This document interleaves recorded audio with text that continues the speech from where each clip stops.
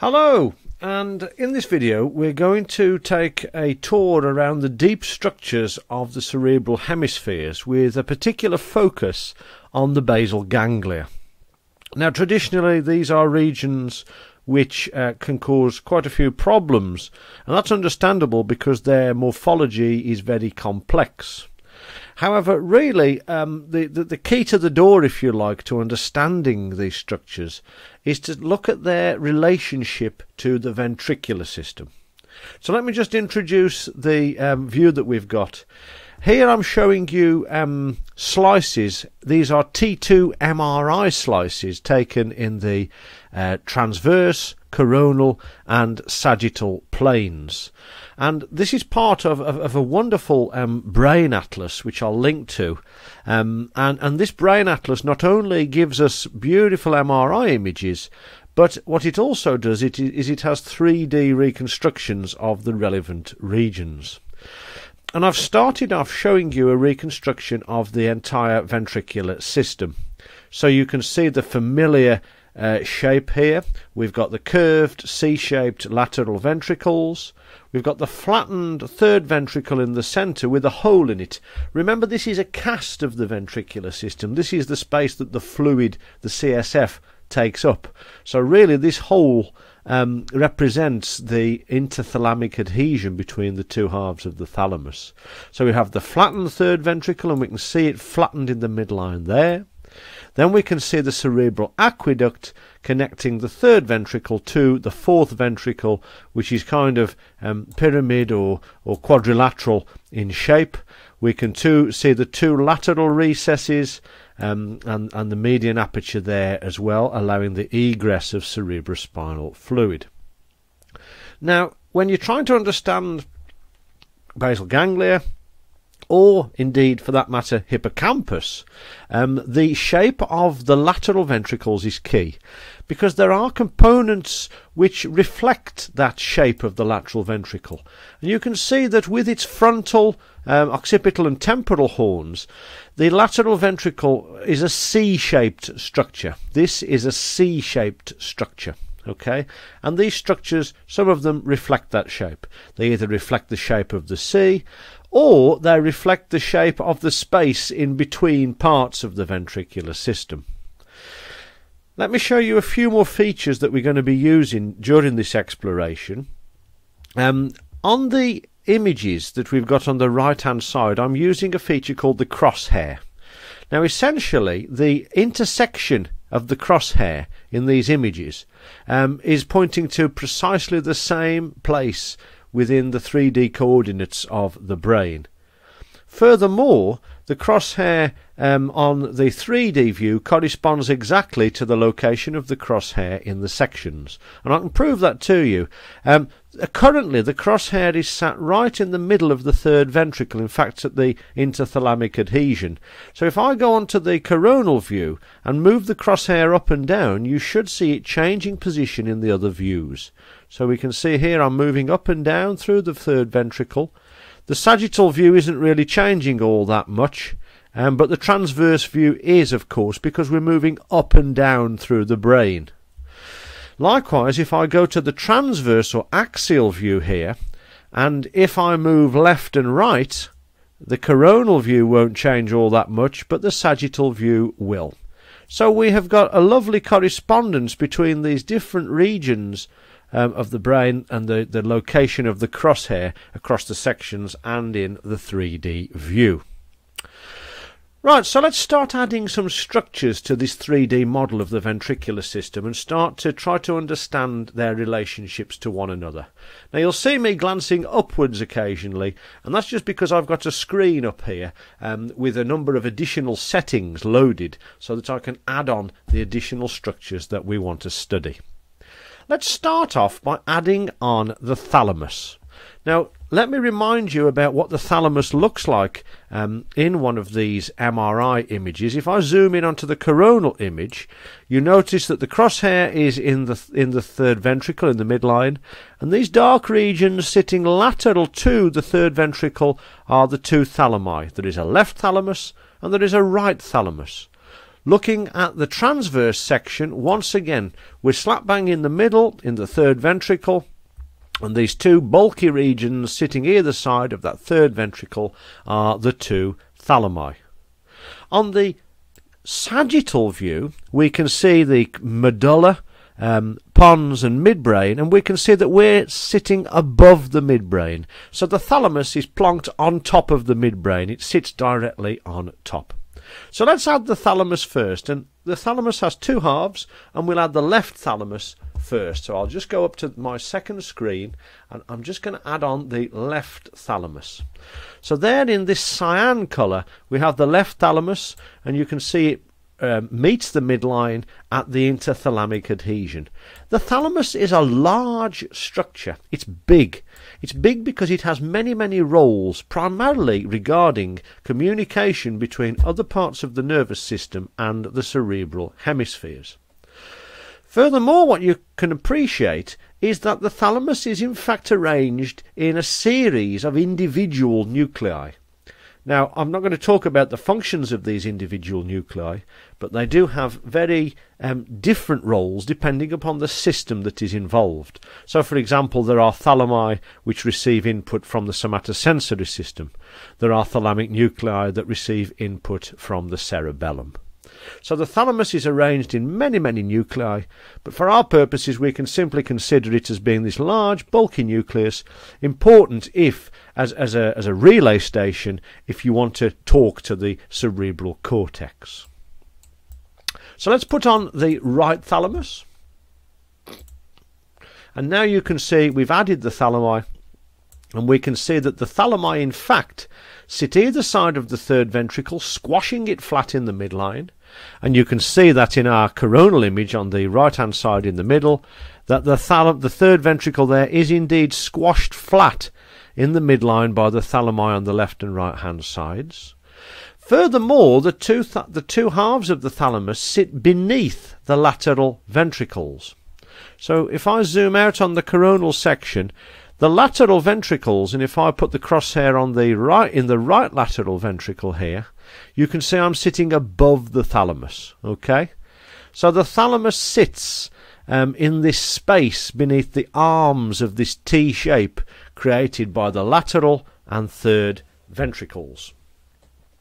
Right, so that's the thalamus added on, a key landmark. So now let's add on some components of the basal ganglia. And the first component I'm going to add on is the caudate nucleus. So let me just go up to the top of my screen and let me find the caudate nucleus. Just bear with me for a little while, just because there's a lot of settings here, and we've just got a lot. I've got a lot to look through. So I've added the left caudate coming up in this pinky colour, and now I'm going to add on the right. Hold on, sorry, I didn't add on the caudate there. I added on a different structure which I don't want to add on yet. Here's the caudate in this green colour. So there's the left caudate, and now I'm going to add on the right caudate. Okay, so we've got the cast of the ventricular system. We've got the thalamus in this pale blue or greeny blue, and in dark green we've got the caudate. Now look at the caudate here. My crosshair is in the caudate. For example, you can see if you look at the top right hand screen, we can see how the caudate is sitting there closely related to the lateral ventricles, and in the coronal view you can see the caudate just bulging into the cavity of the lateral ventricle there. Now the caudate nucleus is part of the striatum, and you can see that its shape corresponds to the shape of the lateral ventricle. In fact, in this particular segmentation of this scan, the resolution doesn't seem to have been quite high enough for the investigators to follow the caudate right down to its tail, which in fact comes all the way around here following the temporal horn of the lateral ventricle. So the caudate is more extensive than this, and its shape reflects the shape of the lateral ventricles. So there is the caudate nuclei. Now let's add some more components to the basal ganglia, and let's add on that structure that I accidentally put on a little bit earlier, which is the lentiform nucleus. And you should recall that the lentiform nucleus is composed of two subcomponents, the putamen and the globus pallidus. So we'll put on the lentiform nuclei now. Here's the right lentiform nucleus, and here is the left. So the superficial most portion of the lentiform nucleus in this pinky colour is the putamen, okay? And in the coronal scan, and really if you can master the coronal view of the brain, you're really getting quite close to fully understanding the structure of the hemispheres. But looking at the coronal view, I'll just pop my crosshair here on the putamen. So I'm just on the superficial most portion of the putamen here. And remember that the putamen sits superficial to this region, this deep region of, the putamen sits deep to this deep region of cortex called the insula. So we haven't got the insula on this 3D view, but here is the insula, which is hidden away usually behind the parietal and temporal operculum.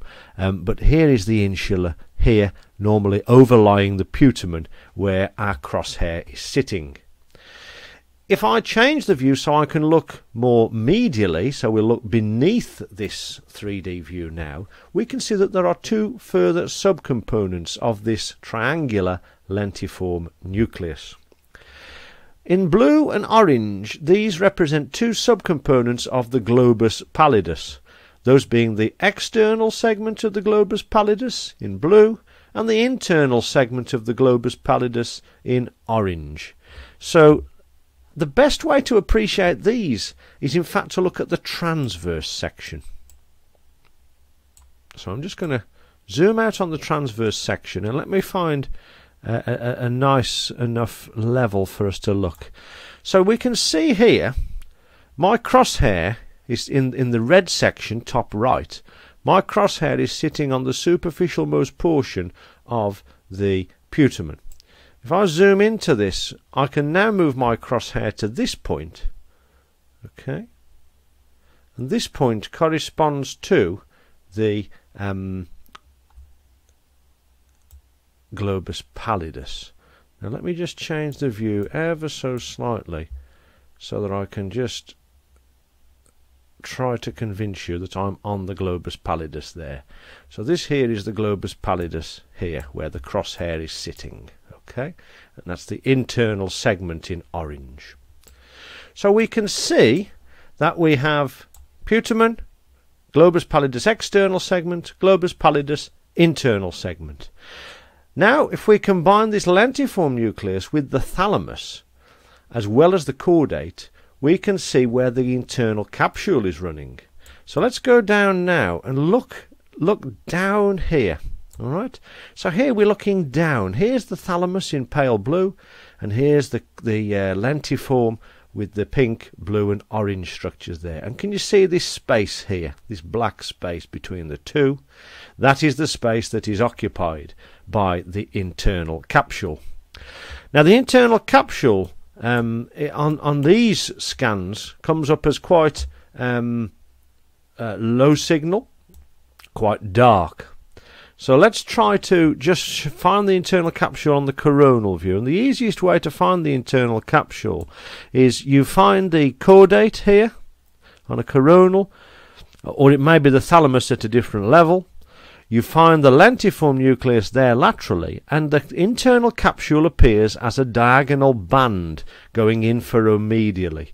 So my crosshair is in the internal capsule, and I can put it plumb in the middle of the internal capsule, and if we go to the 3D view, there it is. Okay, there's the yellow crosshair sitting within the internal capsule, right between the caudate and the lentiform nucleus. Now, if you know a little bit more about the internal capsule, you appreciate that it has a couple of different regions. And if I move the crosshair back very slightly, I approach the region known as the genu of the internal capsule. So here we see the internal capsule as a V-shaped structure in the transverse section. V-shaped structure. and the genu of the internal capsule is the point of the V, the medialmost portion. This is important because this is where facial upper motor neuron axons run generally. So we've looked at the thalamus in relation to the ventricular system, the caudate, the lentiform nucleus, which is composed of the putamen and the globus pallidus.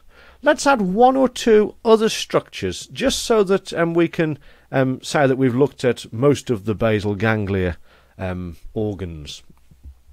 The important final structure we need to add is the substantia nigra. So let me go up to my other screen, and I'm looking for the part of my list which contains midbrain structures, and I'm going to add on the substantia nigra now, okay, on each side. So I'm adding the left substantia nigra, and I'm adding the right substantia nigra. So let's zoom in. Let's try to find the substantia nigra on the sections, and the easiest way to find the substantia nigra on a section is to look at a transverse or axial section and try and find that classic Mickey Mouse face which we've got here.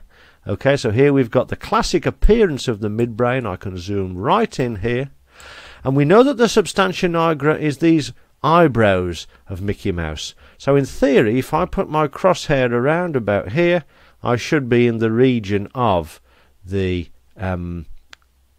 substantia nigra, which indeed I am. So here, these are the substantia nigra. I just want to remind you, this is all based on real data. This 3D reconstruction you're looking at is derived completely from these MRI scans. So we're looking at what the real structures look like in a living person.